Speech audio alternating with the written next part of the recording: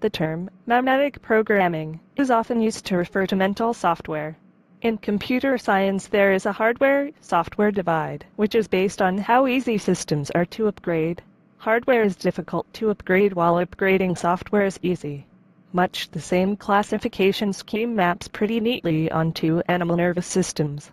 In particular, brains are hard to upgrade, while learned information is easy to upgrade.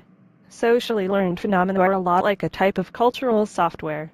Culture and personal experience is easily hot-swapped and modified, much like softwares. As with computer software, there are memetic programs written in memetic codes. And there are memetic programmers and deprogrammers.